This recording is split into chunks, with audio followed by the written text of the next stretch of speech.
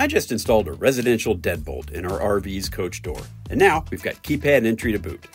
Since RV and residential doors are very different, most off-the-shelf locks won't work. When picking a lock, you need to be very sure on your dimensions and placement for backset, door thickness, and hole sizes. Once I found a lock that would fit, the marking and drilling of holes was straightforward, but I did have to make 2 modifications to the install process. First, RV doors are a lightweight sandwich construction, so to avoid crushing the door, I reinforced the borehole with a cut and drilled piece of ABS pipe. And since our RV door was kind of thick, the supplied bolts weren't quite long enough. I had to find and buy new bolts and then grind down the bolt heads so that they would fit inside the lock. I wouldn't recommend this mod for beginners, and if you have an Echo, you have to remove your screen door for this to work. But if you're interested in the details, there's a post over on thefitrv.com.